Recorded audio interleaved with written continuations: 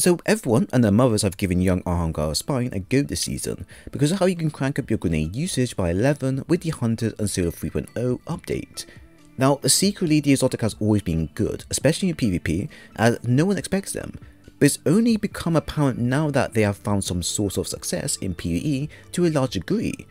So to make your lives a lot more easier with understanding how this works, I'm going to show you a really fun build that you and your friends can use for endless grenade fun.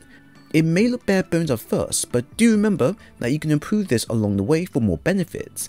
But trust me, this version I have is enough for those that want to get on with it.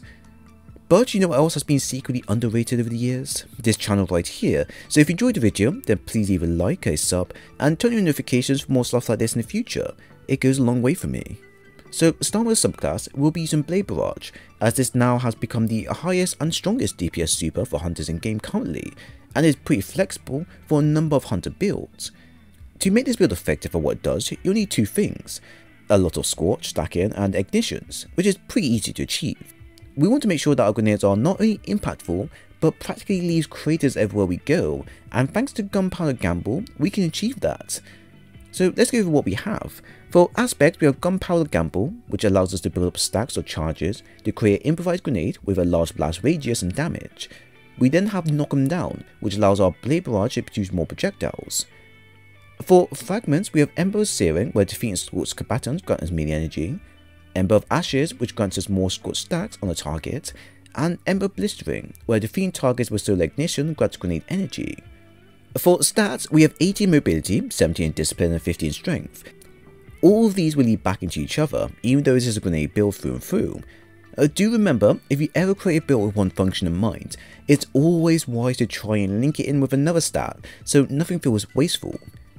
For key mods now, you'll want Elemental Ordnance for creating wells via grenades, Melee Wellmaker for creating wells via melee, Phantom Might for a 25% solo weapon buff, Powerful Friends for a plus 20 mobility and allow others become charged with light, and Battle for Well for plus 2 wells created instead of 1.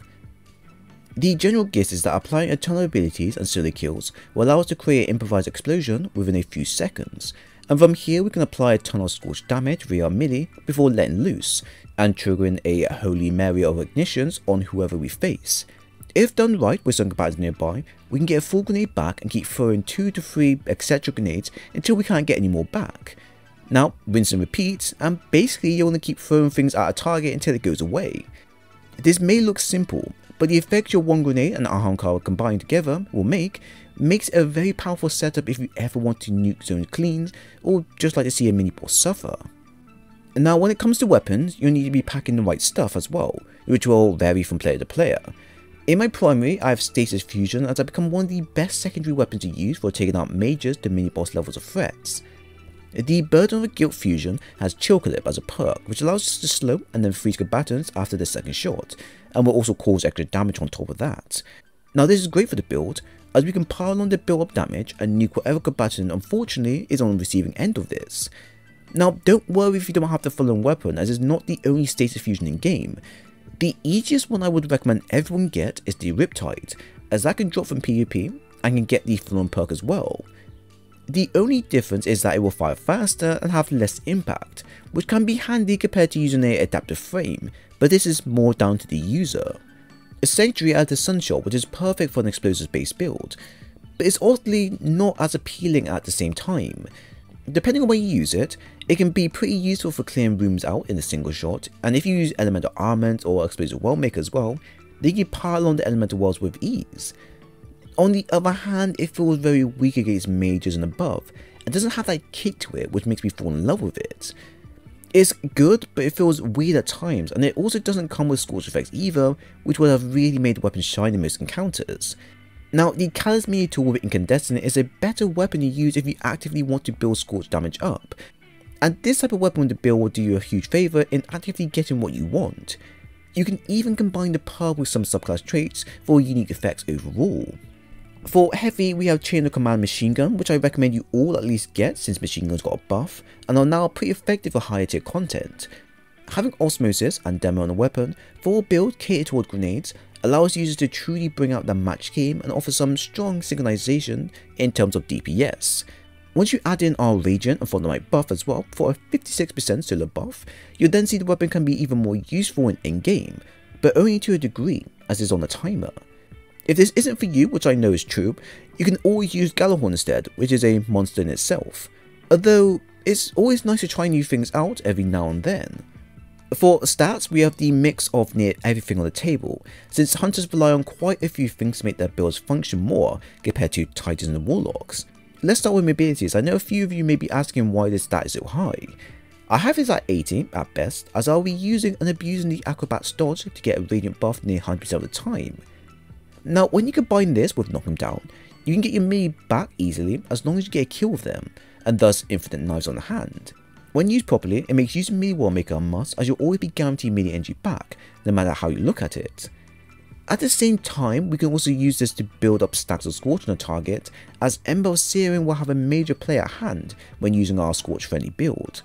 It's why melee is left at 50 to 60, as all of this alongside your young Ahamkara spine will easily get your melee and grenades back as long as you hit the right targets.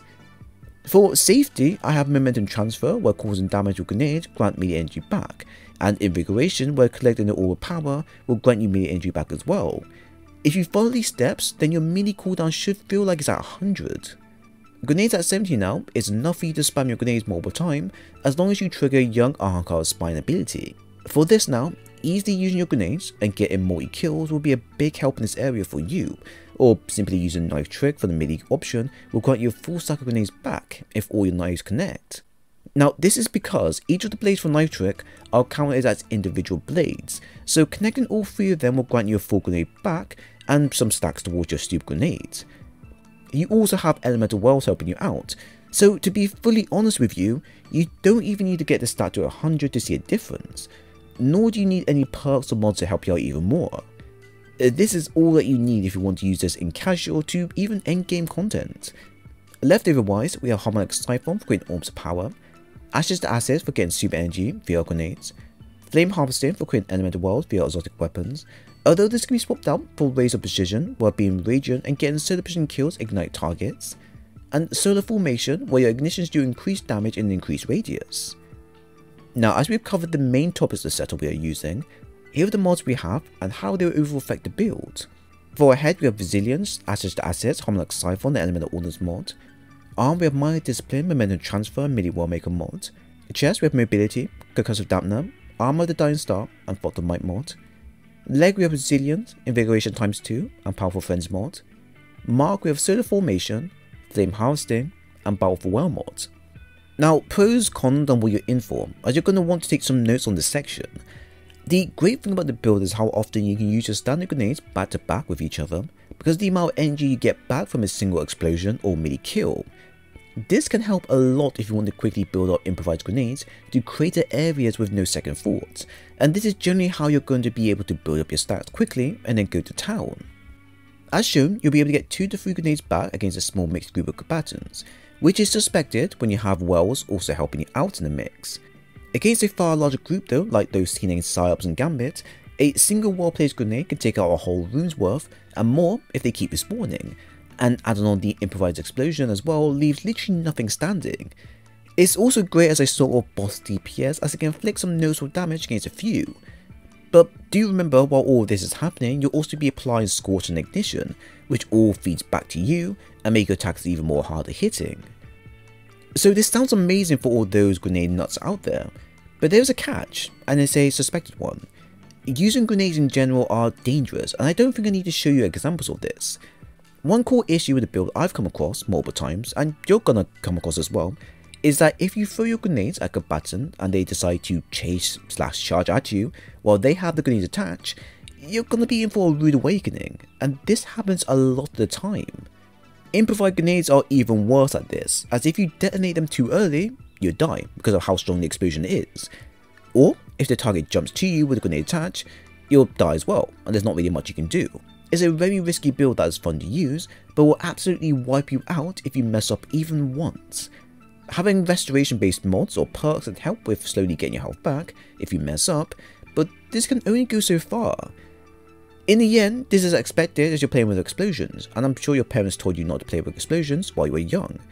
It has the firepower to clear areas, and further allows Ahamkara's spine to really shine in PvE or PvP. You just need to be careful of the charging patterns, as they are the real threat to endgame, and your fun in general. So if you enjoyed the video, then please either like and sub, and also follow me on Twitter to keep up to date with Destiny content if you like that kind of stuff, link is down below. But once again, thanks for stopping by, stay safe, and I'll see you all in the next one.